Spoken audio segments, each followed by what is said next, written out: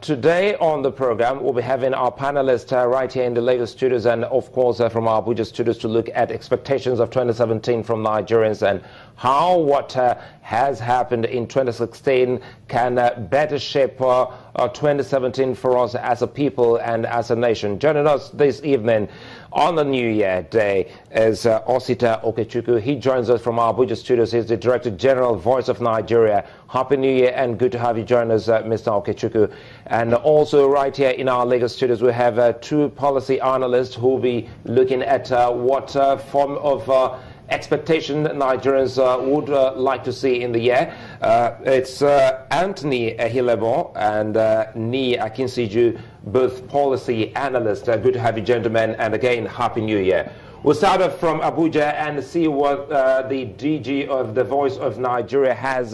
Perhaps let's start off by saying Happy New Year. And when we talk about New Year for you as someone also in government, what does this mean to you before we start looking at some other sectors in our national life? Happy New Year, Nigerians. A pleasant year ahead. A year of hope. That we are happy that Nigerians are seeing what the President of the Federal Republic of Nigeria, President Muhammad Buhari, have been doing. That with the little in our coffers, he had shown that transparency, accountability, and prudent management of resources produces results. And what he had done is to focus on infrastructure. We have traversed from north to south. We're happy that most of the federal roads are abandoned over the years, some to 10 years, some to 5 years, some to 4 good years, is back being constructed. And which means, because without infrastructure, nothing can be done. Without infrastructure, you cannot create jobs. Without infrastructure, you cannot produce food for Nigerians. Without infrastructures, our industrial capacity will be very low because product from other countries will be cheaper than ours and more qualitative. Luckily, we have seen what it means when President Muhammad Buhari said that the Nigerian people should not lose hope, that if we join him in fighting the war against corruption, that will save a lot, whether the oil price is low or high, to address our critical physical and social infrastructure like education, health, electricity, roads, rail line, airports. This is what we're seeing. We're going to see more of that in the new year, because luckily the federal government of Nigeria had also extended the 2006 capital outflow, that instead of closing the capital budget by 31st of December 2016, it had been extended to March 2017. I think so much for your opening, Mr. Okechukwu. I think we'll have to come back to Lagos. So much for your opening comment. You've just laid it all out. Perhaps time for us to bring in Ni Akinsiju here. For so many, we're talking about a happy moment, a happy new year, which is one form of greeting that everyone uses all over the world, whether you have a happy moment or not. Because if you put this on the back of what is happening, let's start with the economy, which definitely for some Nigerians, we saw some states' inability to pay salaries, and for some, they went into the new year without their salaries. So for 2017, looking at what happened in 2016, what are the expectations from some states, especially those that have had more than one and even a second bailout? Yeah, well, I think we need to establish the situation we are in.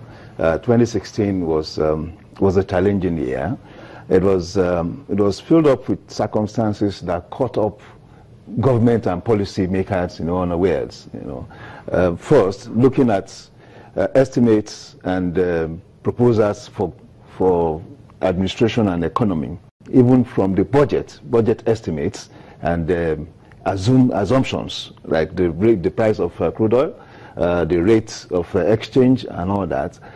It took just about 3 months before everything just went under, you know, and it was principally even from the mainstay of our economy, which is crude oil. You know, from the very first month of 2016, we had issues. We had issues with price of crude oil, falling from 38, 39 thereabout to about to a low of 26. You know, and as we came out of that, starting from April, the Niger Delta crisis started. Moving, I mean, the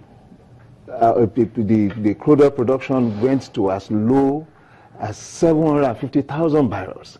Now, I tell people, when we complain about recession, that it's not particularly about failure of policies.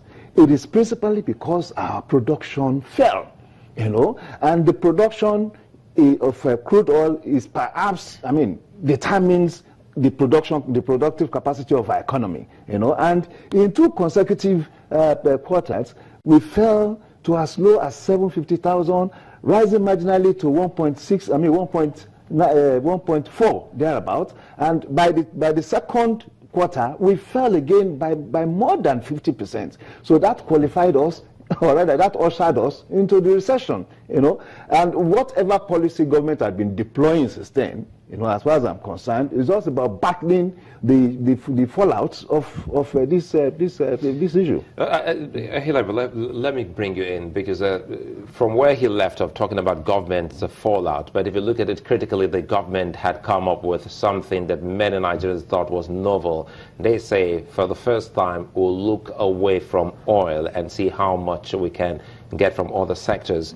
And he also mentioned the activities of the militant groups in the Niger Delta and how also that helped us. Do you think that's the main reason or some of the reasons why we found ourselves where we are at the moment with our economy? Suleiman, let me make myself a little bit happy by telling you Happy New Year, but I don't think that represents the true picture of what Nigerians are going through. And like he said here, which I really want to disagree with, that is as a result of the Niger Delta issues, the fall in oil prices. But anybody who looks at the figures released by the NBS will see that year on year, we had already started suffering the impact of the negative downturn in oil prices as far back as fourth quarter of 2014, moving into 2015. So the oil price, whatever, didn't really affect our economy because we still had a non-oil sector growth. Okay, so when we want to talk about this, it's very easy to put the blame on oil and say that's the cause of our problem. No, that's not the cause of our problem. Inconsistency of policies by this government. This government has turned out to be one of the greatest disappointments in the Nigerian history from 1914 to date. And I'll tell you why, because the expectations were high. I'm just, before we came on the show, we've been trying to look at the budgets as presented 2016 versus 2017. With 2016, we had so many issues with the budget. It was a ludicrous budget. And up to today, we still do not know the implementation of the 2016 budget. We hear from the Minister of Finance that 752 billion has been released, or so, thereabout, has been released into the economy or into the capital expenditure part of the economy. And they can't account for that money. I'm looking at the budget for 2017. Let's even start with the State House. The State House has so many ludicrous components in the budget. It has budgeted close to 100 million for sewage removal. This is something that used to cost less than 30 million in the previous budgets. Ludicrous sums are being put in there. Look, if we do not start to look at pure data and facts and speak from facts, we will get it wrong again in 2017. As we speak, the 2 budgets or 3 budgets we looked at interior, we've looked at defense, we've looked at State House. Oh my God, the kind of amounts they're putting in there, you know that budget is ripe for corruption. As we're speaking now, we're looking at the SGF's budget. By tomorrow, we would have been done with an analysis of that. Again, we're already seeing a lot of inputs in there that reek and smell of corruption. So how is this government telling us they want to fight corruption when with their first fiscal document, it was padded? The second document we're also getting inconsistencies with it. Now, 6 months into the tenure of this government, they had not yet appointed ministers. Now, where is the confidence going to come in for investors? Investors are still looking at the country as it is. We're not respecting court orders. So if an investor is going to come into the country, is he going to come into a country that he knows that the government itself does not respect court orders? So if he gets a judgment against the government, is the government going to respect that court order? These are what things investors are looking at. Let's not blame things that are not relevant. Right now, countries like India have moved, they're even buying our oil. They are making money from software development. They're looking at generational gaps. There's a study that says that the youthful population of Nigeria between 18 and 35 will be Nigeria's greatest asset by 2030. And we should be looking at that because it's a double-edged sword. If we do not invest in these young people, by 2030, they will become the problem we will have as a country. I think that's one of the things that we're hoping that we'll also explore and see if some of the key sectors and ministries will be looking in that direction as we move into 2017. But I'd like to bring Mr. Okechukwu in here, and perhaps you should be able to react to comments from Hilebo. He's thinking that this has been one of the worst so far. You are also a member of the government. Perhaps tell us what you think is really wrong, if there is any. To be honest with you, I wouldn't know how to address the issue that Tony is saying, that at the point when Nigeria was producing 2.2 million barrels of oil per day and selling at $100 per barrel, that it doesn't make any difference from when we are producing 750,000 barrels per day and selling at $38 per barrel. If there's no differential there, I don't know what to say. But we must agree that the figures he bandied cannot be thrown off the board. But at the same time, he forgot as well that this same government is saying that doesn't know what it's doing. That the same government had trimmed down the totality of the amount being paid monthly on recurrent by instituting what they call IPs, integrated payroll and personal information systems, that have cut off between 2015 and today almost 100,000 ghost workers. If he says it doesn't matter, if he says the war against corruption and the political will of Mr. President that have brought the TSA and have brought BVN, that makes it more difficult now even for public officers to hide money wherever they looted from, and that there's nothing done on that level, I don't know what to say.